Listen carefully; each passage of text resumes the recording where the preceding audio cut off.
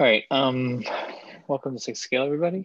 So a few announcements. So for today, next Thursday, the 29th, July 29th, I'm going to be out the whole week. So we could have a meeting if folks want to, but I'm going to need a volunteer. If someone wants to host the meeting, I can give you the admin control so you can start the recording and stop the recording, etc.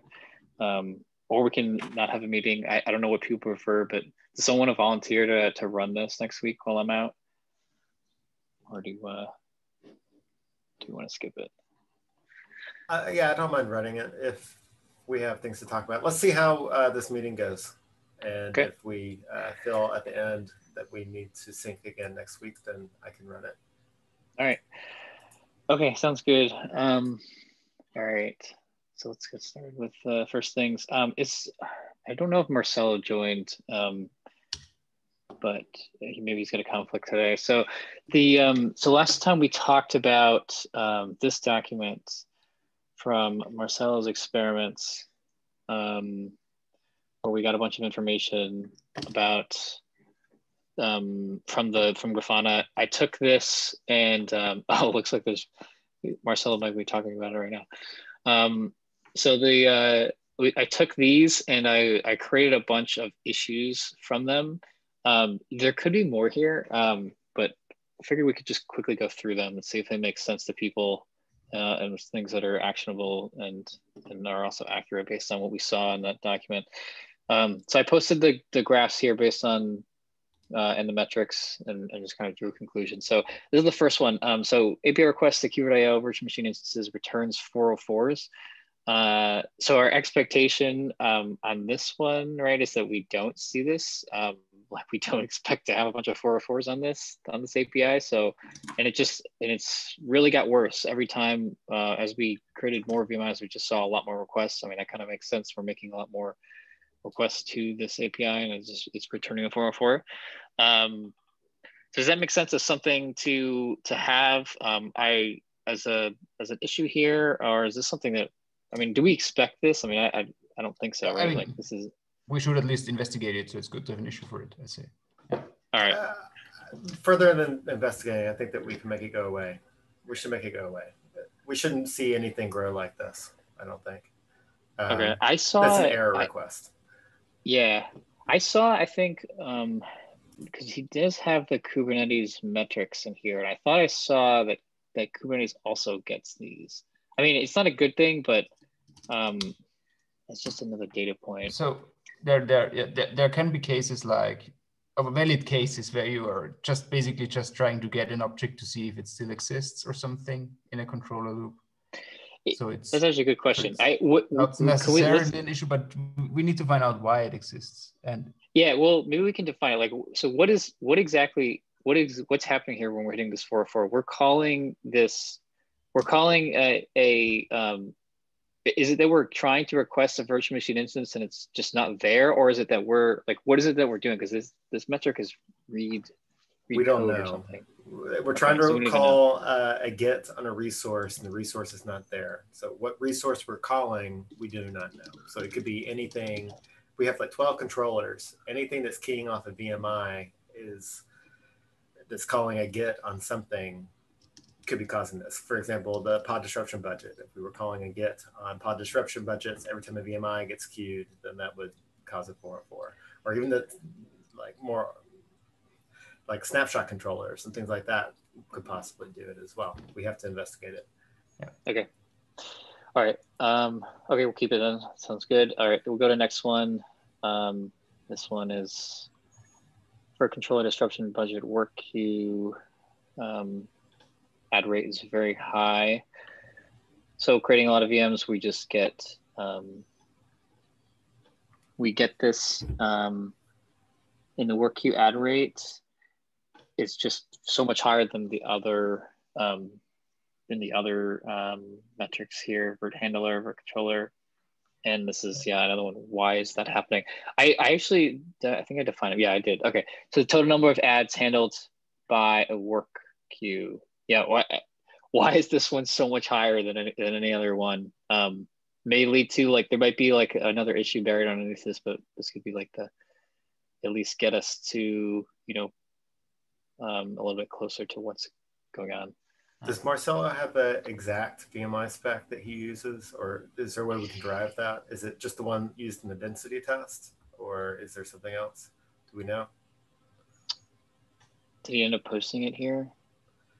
He posted kind of the shape of the VMI, like how much memory and like the image it uses, Cirrus and stuff like that, but I didn't see a spec. So the reason that's useful for us is certain things trigger these other controllers in the VMI spec. So for example, an eviction strategy set to live migrate is going to have a different behavior than one that doesn't have that set, potentially. So. Yep.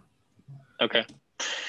Yeah, that's a good one. Let's get a little bit more information then based on what he used. Okay. Next one's the work queue performance. This one's kind of general. I thought about splitting this up into a bunch of different ones, but it just kind of seemed all related here in some way. So first metric was the work queue latency. This was worst case, I think, right? Let me see if it's got it. Yeah, so for that, I would really just leave it as one issue until we have the possibility to configure QoS and rate limit and do the tests again. Because it really looks like it. At least right now, they have to be high pretty much. There is not any other chance even. And as soon as we have it, we can then see what remains high and then investigate that. All right. Let me, you have your pull request somewhere in here, right? It's is it this one? Yeah, this one. All right, I'm gonna just link it to this. So let's test this again. Let's gather.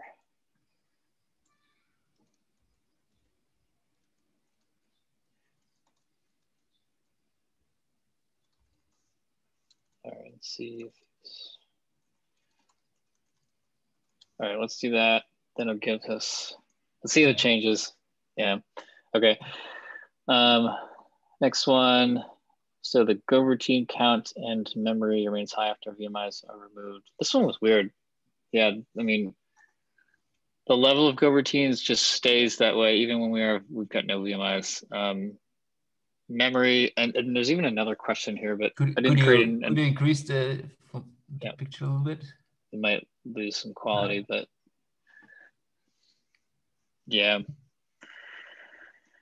So what I was saying is you can see like the go routines, the baseline when we have no VMs, it steadily increases as you create more, which is interesting. CPU usage stays down. This was a weird metric. This is, I spelled it wrong. Time spent using the CPU as opposed to like percent or like number of CPUs you used or something. Memory, it seems like it kind of generally is on an incline. Well, except for this one with the yellow line. Some of them are going up, but it's pretty small, just a few megabytes. But and then there's another, and then there's another. Yeah, there's another test. Well, does KubeVirt currently, like, does the upstream currently have requests for a vert handler? That would be kind of one thing that made me think of this. Like I know at least internally, like we set requests. We have some requests on it for memory, but I don't know if it's something that's currently upstream. Yeah, we set requests, but no limits. And we also don't plan to set limits. Yeah, but yeah. Okay. Yeah, and then the other question here was that I brought up was if we fill the nodes, do we still see the memory climb? Like, let's say like we have 3 nodes and they have 100 VM limit. We fill them. Is that do we see increased memory for that? Like just to know if there's some sort of other if it has any correlation with the number of VMIs, or if it's just simply like we have a vert handler that's at max capacity. So that's another question, but we haven't figured that out though. That's just something that kind of looks here, something that we will need to figure out. at some point. But that's kind of what I wanted to get at, some other tests that we can do. Okay, so that's that one. All right. So those are the 4 issues. Were there any other ones that we could think of that need to go or that need to be created on this? I mean, should I break the? I don't know. Did anyone have any leftovers? I think that's kind of what I had. RPC rate, unfinished work. I had a thought after the meeting last week about the 409s. So that's what my PR, I had a PR that helped address that. Under load, we actually see less 409s because the queue is backed up, which gives the informers more time to catch up. So the 409s would actually only become an issue when we become more efficient. They're efficient at low scale, and then as we become more efficient at high scale, we would start seeing them, I think, again. Okay. Yeah, that's interesting. Yeah, okay. That's another. Well, okay. Well, I've already have like this is kind of what I wanted to do in the evaluation sections. Want to start like defining things that we can like, because we have now we've got like this data and stuff like things that we can evaluate. So let me just write this one. So like so 409s probably after the QPS change. We need to do the QPS change. So QPS change and measure queue efficiency, and then following that we want to see if the 409s effect with an efficient work queue under high load. That's another one. Okay. Okay, yeah, I don't, do you think it should be, I mean, I don't think we need to have issues with these. I think we could just keep them like this or something. Or maybe I could just create an issue, just kind of load these all in there and we can just check them off or something. I don't know. All right, we'll just go with this for now. And if it becomes a problem, I can create an issue for it. Yep. Yeah. All right. Wait. Yeah, okay. All right, next item. So baseline thresholds. I created this morning. So I talked about this recently. I was trying to find the right way to like make this usable. I was gonna start like really simple for this. So basically, the goal is to have some source of truth so that CI can read performance scale metrics per release. So like every time like we go to where release 4.3, we'll have some sort of code that hangs around that just holds these thresholds in place, so that, you know, for when we run CI for like backports and stuff, or just if people want to consume have CI that runs externally, we'll have this is what like our expectation is. And all I figured we do is we just add a bunch of constants in here that kind of builds our list of things, and we just have a process for approving these thresholds based on what we know about the release and what we want to measure. So that's what I was thinking. I've been thinking about this as well. So I think it makes sense to commit at least some sort of expectations into the code base around this. Are we thinking about using that tool that I was creating that would retroactively gather or report results in order to determine these thresholds, or what were you envisioning here? Yeah, I think so I took these from Marcelo's tests, but yeah, we would refine. So like what I'm thinking is like kind of my like long-term, medium long-term here with this is that we eventually get to a point where like when we cut a release, we know what these are. We just kind of like, when we cut the release, we set them in stone, and then we cut the release, and here's what we expect. Like if you don't change the code base, this is what you should see all the time. And so we use this as that source of truth, and we gather that data like on the day we do the release from your tool to figure out, to set all of these up. So I kind of see it as like it's like it's our way of communicating like what our expectations are for this. Mm-hmm. Does that make sense? Yeah, I had just, I would say like this thing in my PR before, my huge PR that I had before. So then we simplified that. the idea was actually that thing that you mentioned. So for example, we have jobs running for PRs or daily. I think we should start daily now just to make it easier, to run those tests. And then we define this threshold somewhere. I think it's good the place that you did. And then we were discussing the framework to collect this and then to compare the results in it. So maybe we can combine everything. So just thresholds that you define here, plus the David tools to compare the experiments. So and then it should rise some alert or fail a test. Then we should discuss that. What's better? So. Yes, so I like the idea of representing thresholds, and I think I can create some sort of config that we can pass into that perf tool that I was working on, the one that gathers results, where we can say these are the thresholds we want to meet, and did we meet them or not, and have that in the results or something to tell us that we passed or failed our thresholds as well. So we can have all of this represented in a config. So our thresholds represented in a config, and then pass that into the perf tool to get the results. Mm-hmm. Yeah, so my initial idea, like the first version of the PR, I put this in a YAML, so a configuration file, and then we could easily change, the thresholds, and everyone can maybe change that according to their environment if it's running, Exactly, that's the big thing. So we need this per environment because it only makes sense per environment. So I think I like the thresholds. Can we move it to the test package and maybe have like a perf scale subdirectory in the test package, and then have these configs per an environment, the threshold configs per environment? That's what I think would make most sense. Well, so one question about this that maybe help clarify. So so per environment, I understand that. So we use it as a config, but what about oh, okay. I think I understand what you mean per environment. So if let's say we're I'm in the mindset of when we release this, how we're going to communicate this. So would this be in 100 nodes?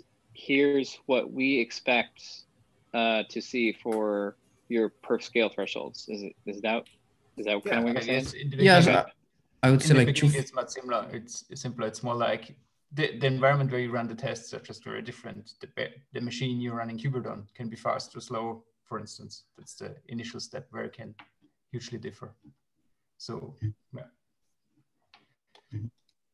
You just pick the config you want to run against, your threshold config, when you're running the test. So the perf test that's running daily or whatever, when we create that automation job, maybe there's a CLI argument or environment variable or whatever that we specify the threshold config we want to compare against. That matches the environment that we're testing against, and then it's just always used. Okay. Yeah, so yeah, okay. Because if we have it hard coded, so every time that we change the environment, we need to change this. Also, for example, let's assume someone wants to run kubevert in their local environment and want to test also. So if this is configurable, they can use this test there. So it's more generic. So anyway, so right now our focus, of course, it's in our CI environment, but it's make it useful for more people. Just saying that. Yeah. Okay. I do like the idea. So I can move this. I'll move this over to where you're working, David. And then so the other thing, it's kind of the other question, because this I just wanted to clarify. So what do people think that because this is where I'm kind of working toward with this, is we have some way to say with the release what our expectations are. Would we say that this is should we create sort of that expectation, I guess, is sort of the question here, because what we're saying is it's going to be we're aiming toward per environment for our testing, for our thresholds. Should we even go that route of saying, okay, here's what our expectation is for performance for this release? Is that even something where we want to go? Yeah, I think so. Yeah, okay. We need to say that. So how would the environment that we have? But like we keep saying the environment, like, because if we keep saying that, how could we say that we expect you to meet this level of performance if we're saying at the same time that the environment's going to be different? I mean, when you run it on a bare metal machine with your F1 IBM cloud, then it has maybe faster CPUs or something. So it will, I mean, for the release, we of course have to compare it to the same machines. But when you're doing local experiments, you're not running on the same machines like on CI, and you may want to change some parts. I think that's all what this is about. Yeah. For example, you have a cluster that you run some experiments in NVIDIA, and if you want to check, the performance times in your cluster, you need to have different thresholds. Maybe it's faster or slower. Right. I don't know. No, yeah. So I get that. So I get the configurable aspect of it. All I'm saying is like I had mentioned. So what makes sense to me is one of the goals I laid out here was that we want it to be like used by CI to evaluate. And so like what we talked about last time was that the tool that David's using is configurable, and that the performance is going to be specific to the environment that it runs on. That makes sense to me, because we want to compare apples to apples. And so the other part of this though is that it's like I'm saying, every release that we do of KubeVirt, like, do we want to say like what our expected thresholds are? But can we like say that if we're also saying like we expect, like, without specifying any sort of like hardware requirements, or like saying if you use this script or something like that? Yeah, it's expected for it's the expected requirements based on our CI hardware. That's it. Okay. Yes. It's not publicly, this is what you would expect. I mean, if you completely reproduced our environment, then yeah, you would expect to get the same thing. I think that's what Kubernetes is doing. So they say, this is the cluster that we have, and this is the, what they say SLOs that we expected in this environment. They cannot guarantee things in different environments. So just saying. Yeah. Okay. I just wanted to clarify, because like just so we're on the same page. So this is what I was trying to find. Kubernetes. They have a whole section where they wrote about this with SLIs and SLOs. I created something very similar for us. Let me share the document. No, I think we never discussed that. So maybe it's a good time. Okay. I think, well, so let me take I'm gonna move this over. So I'll wait till David, your patch merges, and then I'll move this over there and test, and we'll we can just make it configurable, or yeah, that's fine. Or if you want to add it, David, I don't here's what I'll do. So I will add thresholds to my PR, so the ability to pass in some sort of YAML and define your thresholds, and then in the reports file, you'll understand if you met your thresholds or not. Then you can consume that when the patch lands. So I'll try to get that done today. Maybe we can get that in this week, and then we can start using that in CI soon. Okay. When are you leaving on, I assume, PTO, Ryan? Yeah, I'm going to be out the last day of Friday. I'll be out next week. Yeah. Wait, so next week, this Friday you're leaving? Yes, so I'll be out all next week. Okay. Are you actually going to be here tomorrow? Yeah, I'll be here tomorrow. Okay. Maybe we can, I'll see what I can get done today. Maybe we can make some progress right before you leave. Or at least get things where, yeah, we'll see. We'll talk. Okay. Yeah, that's fine. And then that works for me. And if not, we can just throw it in your PR. That's fine too. Okay. All right. That's good for me. I think so I understand here. So like baseline thresholds, we'll have our definition, like I said, so like what, someone's got this is, so like we basically, let's like define SLI, like SLO per release based on CIs, based on CI. And that's how we can communicate it. And then the tool will just be per we'll use it kind of as a developer tool per environment. Yep, that makes sense to me. Okay, cool. So let's go to evaluations next. So these, all I wanted to do with this was just kind of come up with a list of other tests that we can do here. Now that we have like, we already have the different performance side of phase changes for VMIs. We have a bunch of things that have merged. I just kind of wanted to like enumerate a list here of tests that we want to do just to kind of start building towards like these baselines, start refining them. Do people have any ones that we add this list? I think the first one we got to do is like we got to bring in that QPS change, measure the work queue efficiency again, and then it sounds like 4.9s would follow and see how that changes things. Do we have any other ones we want to do? Like specific numbers of VMIs, specific scale? I don't know. Maybe those are I think that Marcello ran in his initial tests exactly what we would want to evaluate and just see if the minimalists go away, right? I can rerun that when it's get merged, and then I think ideally I will going to prepare the pro job to run like daily for the dense test that we have, so that we can start to check it like in a high level way that we can go to a public Grafana dashboard and check things. That sounds great. Yeah, maybe at that. Right. Yeah, but which one? Before that, yeah. Sorry, go ahead. No, I wasn't clear. Like, what did you want me to add? Yeah, the daily pro job with the scale test that we collect the data for it, so that. This is the daily density test, right? Yeah. Yeah. Okay, and this is how many VMIs is this? Like what's? It's only 100 right now, but we can discuss. Maybe we can have the scale that I did in the previous test. Yeah, but yeah, I'm actually. Let me first run it and collect this stuff. Right. Yeah. Okay. Yeah. Okay, that sounds good. This actually brought another thought. Like,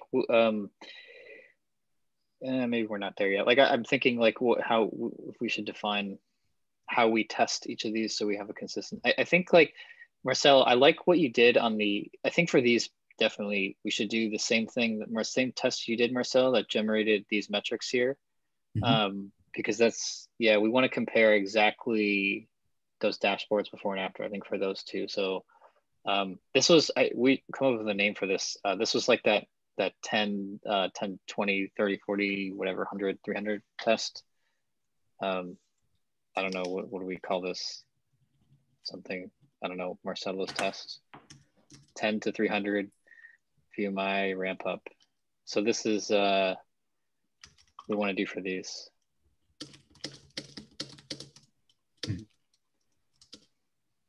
Okay.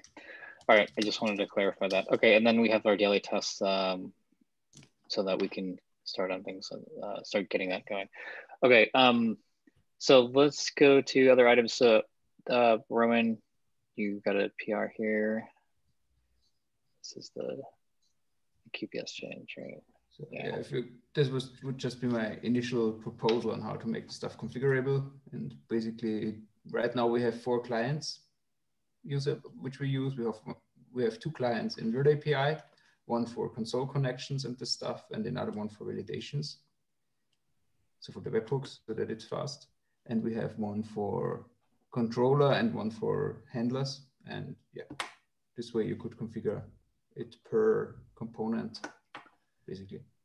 Okay. So are these the default values, or you are increasing already?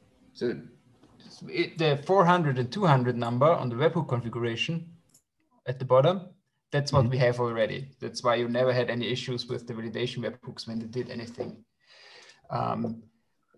But for controller configuration, I now increased it here in this example to, or I set here the same defaults like Kubernetes did for the controller manager. That's 30 and 20, and for the rest, I left it. And right now, what do we have? also 10.5. So It's right now the 10.5. reality is 10.5, 10.5, 10.5, 400, Okay. 200. So this PR increases only controller configuration, leaves the rest like it is right now. Where was this default defined? Is this just the default within the Kubernetes client that we get? 10.5 is just the Kubernetes client default, yeah. Yeah. I see that you created, like I'm just briefly looking at this. There's a package that you introduced called rate limiter. This is more complex than I thought it would be because I thought it would just be setting something in the client that was. Yeah, we are, but well, I mean, I'm setting the rate limit on the client configuration. And so that I can, so the nice thing is, so in the client configuration, you can set burst and QPS directly.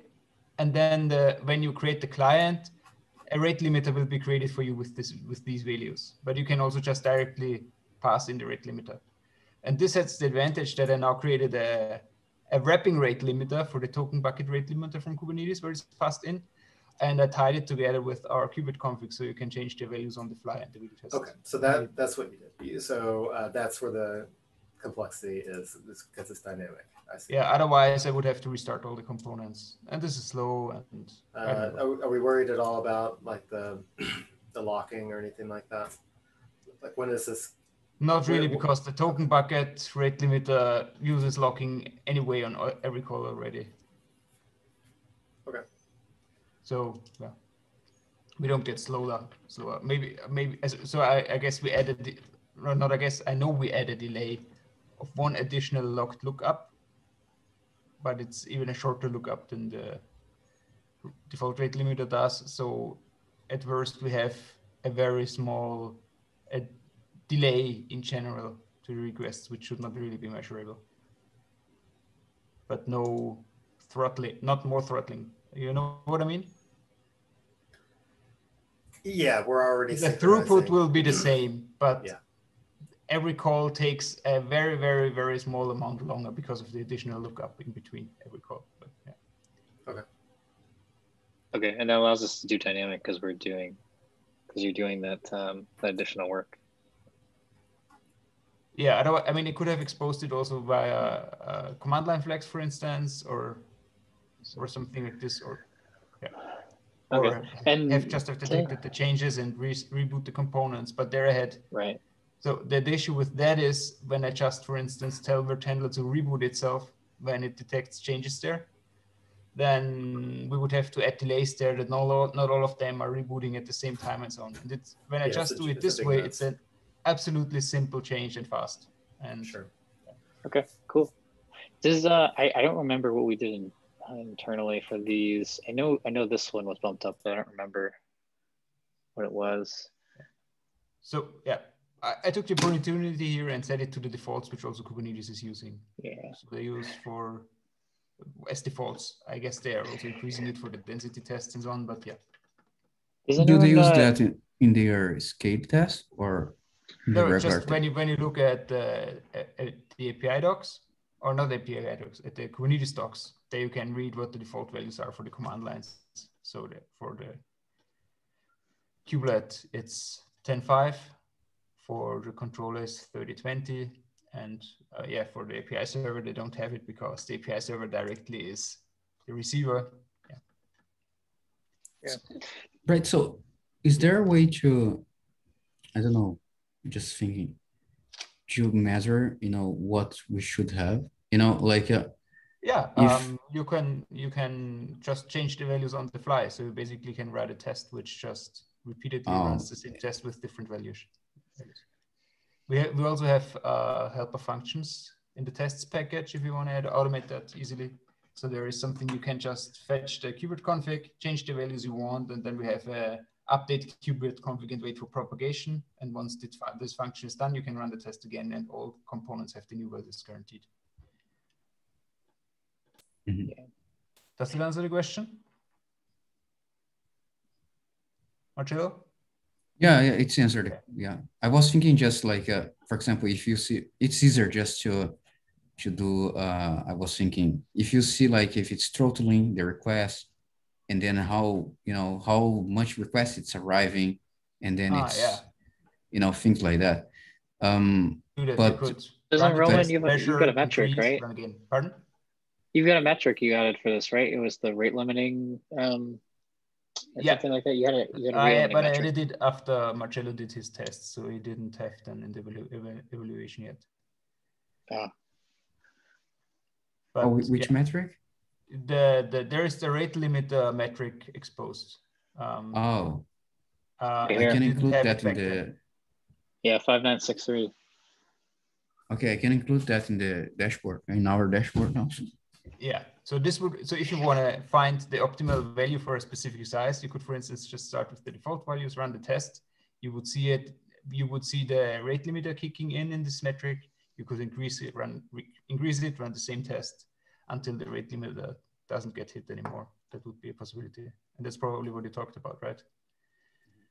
Sorry, I missed this PR. So yeah.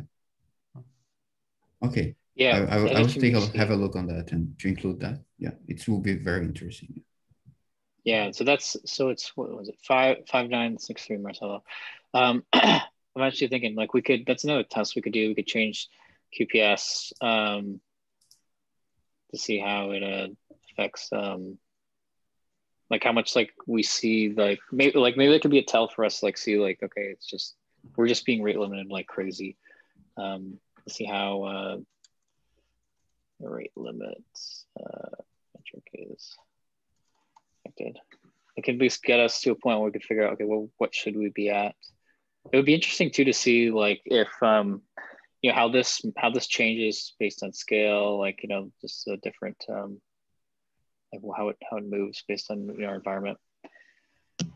And keeping if we do those kind of tests, we should also have maybe a separate dashboard for it, where you also look at at least API server metrics to see at what point we put too much on that, but it's better for us, because it's always going to be a balance.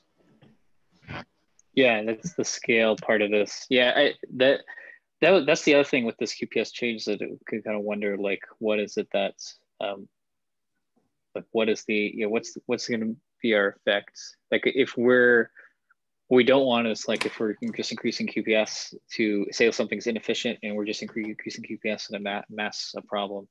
So something I guess we can keep in mind. So it's actually really good so that this is dynamic, because I think it won't be really easy to test a number of these things. So yeah, that'll be helpful. Okay, my only last question was like, I don't know, is Yunus here or Tomas, like, do you guys remember what what we set the QPS burst to for all of these? I think it was around 30 or 40. I don't remember the exact number, but I think it was something around 30.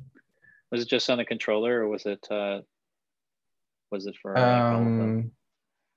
I think we also set it for the Virt controller and Virt API as well. Okay. All right. Well, I think maybe we can do some testing and see. Like, I think we definitely need this. Maybe it's a question of like whether these two change. Maybe we can do some testing and find out if these should be higher as defaults or whatever those should be. Okay. Cool. All right. Thanks, Roman. All right. That's the last item. Do we have? Are there any other PRs out there that we want to talk about? Maybe the one related to the maximum number of VMs per node. I included here the last item actually. So this one. Mm-hmm. Yeah. Okay.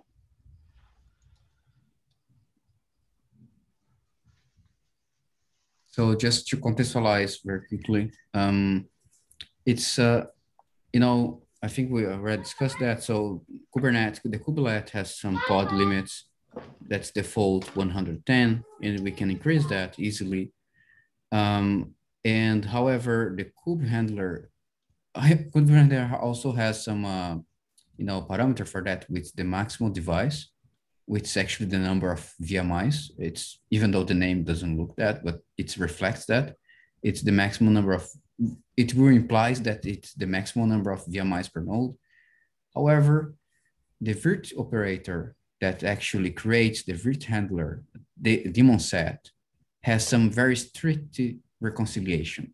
So if we change the virt handler daemon set, the virt operator overwrites that. So we cannot change things unless we apply some things. For example, HCO, which we are not using, the kubevirt CI, can patch and change the default values from the controllers that virt operator is doing.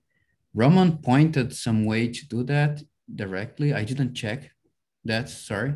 Yeah, so yeah, all I meant, you have, yeah, so it's, we have, so HCO is just using the kubevirt patch support there. That's basically what I meant. Mm-hmm. So if you go to 3612, the PR link there, you can just directly define in the kubevirt CR. When you go down a little bit more in the patch section here, you see, for instance, you can you can just do a JSON patch on virt controller like described here. Ah, okay. It's more or less similar what HCO is doing. I see. Yeah, I think HCO is just passing it through to that section, but I'm not sure. Ah, or maybe okay. they implemented it directly. I don't know, but yeah. Okay, so we can use that, or the I submit a PR. So if you can, Ryan, if you can go back to the other page. Yeah. So the down the page. Yeah. So not sure. So we can discuss that if it makes sense or not. It's similar to what we discussed that, but this PR actually was also something that David mentioned. I looked for the max number of pods, and I use that as the maximum number of device. So right now it's hard coded for 110, but we can just search that value for the maximum number of pods and use that. That's the PR is doing. So I've checked the APR a little bit. Historically, my opinion was to just set the number very high to 1,000 or 2,000 instead of 110. I'm not sure if that is an option. With this approach, my main problem is only that we have a few edge cases which are hard to catch. One is when the default configuration path is changed, obviously. And the other one is when the value is changed while the daemon set is running. We're also not picking it up. Can it be? Yeah, so it makes sense, especially because you see some tests are failing because it's complaining about the path of the file. For some reason in the environment, doesn't find the path of the file for some reason. And it makes sense. The thing of changing the parameter, I think I kind of leave the priority of for the flag, but I don't know what David is thinking, but David, maybe you remember our discussions back then that I was just wanted to set the number very high. Set to 500, sure. Set to 1,000. Yeah. It doesn't matter. Yeah, I wanted to set it to 2,000 always. If David is fine with that too, just set it fixed to that number and go on.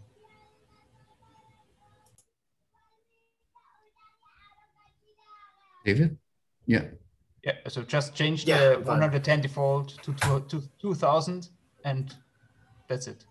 Okay, so fixed in the PR, not even patch, really in your PR, setting to 2,000 as the default value. I can, revert this change here and just put the 2,000, yeah. So you want to, what you're saying is like set the number of VIs really high and Kubernetes is just going to block us anyway, right? Because it's got a max number of pods. So it just doesn't matter what we set. This is the only reason why why we have this number at all is because device plugins are not really meant to expose unlimited resources or devices, but DevKVM is unlimited from the perspective. It's like dev null or something. It's just there. It's not like you request one DevKVM and another one requests another DevKVM. And basically we just have this number because the underlying device plugin wants us to give it a number, quantity. I see. But there's no real, I mean, we will see it on the PR then. In theory, there could be some inefficiencies in the kubelet when we set it to a high number. Then we would probably just go with 1,000 or something, but yeah. Set it to a number that's slightly out of reach. That's all we have to do. So 1,000? 1,000 is totally fine.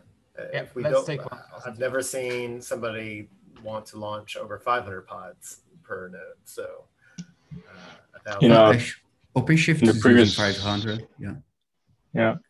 In the previous call, I mentioned they pushed OpenShift to 300 or 500, and that was the maximum they tried so far, I think. Yeah, then let's take 1,000 and reevaluate it when it's time for it. But even for virtual machines, so I think, you know, 1,000 will be like a two-way high, isn't it? So I think it's fine. Yeah. Perfect. Yeah. Let's take. And it's not even a virtual machine limit. This is, like Roman said, this is a limit that doesn't mean anything, really. Yeah. It's not meant. It also won't cause file descriptors being open too much or something. We don't care. I mean, an irrelevant amount. Okay. Okay. All right, Marcel, I think you got your answer. Great, thanks. All right, cool. All right, we got 9 minutes left. Are there any other things we want to discuss? Yeah, I add the Grafana dashboard. And This one. so if you deploy now the KubeVirt CI with Grafana, you can see the dashboard that I was using in the tests that I did. I guess we have to wait until tomorrow, so until we merge it in Qubit Master, but yeah. Oh, okay. Yeah. When it's written merge, it's not merged actually. So when it's merged here, we have a periodic job which twice a day, I think, takes the latest release from KubeVirt CI and creates a PR in KubeVirt. Okay. And when the tests pass there with the new provider, only then we merge it. That's a precaution so that we know that the KubeVirt tests have no downtime, basically. It makes it a little bit more cumbersome to propagate changes, but the KubeVirt tests are then more guaranteed to work. Go ahead. Oh, I was going to say, where's the link to the dashboard? I was trying to find it. Or is this something that's like I can't see? You can't see it unless you run your own. Okay. So it's part of our dev workflow. Yeah, it's this will be the same thing that you see in the report that I did. So I don't. This would be like if I did. So we like right now the Prometheus is in like make cluster up, right? So if I did make cluster up and then check Prometheus, I'd see it, or Grafana, I'd see it. Yeah, That's it should be, as Rama mentioned, it's not there yet, but maybe tomorrow. And okay. I'm going to include the new metrics that you guys mentioned, so I will update this dashboard. Oh yeah, that was we had discussed on the on Slack. I found a few more. That's what you're talking about, right? Like for inside of what's it controller or the work queue metrics. Like there was oh, I wish I had the link. Let me see if I can find it. There was a ton of them that I found. The retry, is it retry? And I include that one. But I can double check. So if you can just highlight again those metrics and double check if everything is in the. Yeah, it was. I found it here.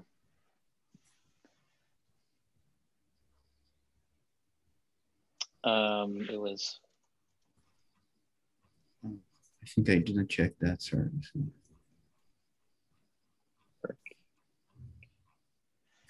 Yeah, that's where I got a bunch of the descriptions for some of these.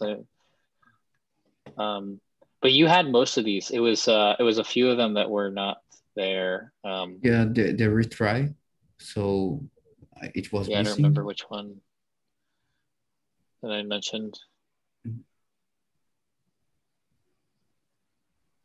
Oh, actually, I have. Oh yeah, there it is. Work duration and retries. That's what it was. Yeah, it's this one. Work duration we have. Yeah, that was it was the number of retries. So this will give us the How does it define it? I think it's total number of retries handled by the work queue. Yeah, this one. And there's some other stuff like rate limiter and stuff in here. I don't know, but there's, I don't know if we're hitting any of these, but there was some interesting ones. So yeah. Okay. All right. Thanks, Marcelo. That's cool. All right. Are there any other open items then? I know your last minute. What I wanted to bring up was that I wanted to look at the amount of left around Go routines, because that's quite concerning. A, that we go to, like, we're growing exponentially, and B, that we have so many leftover Go routines. I've been looking at a few parts of this and other things, and I'm gonna have a look. Okay. Yeah, I've got it in this this issue, Kevin. Yeah, like how the Go routines climb like this.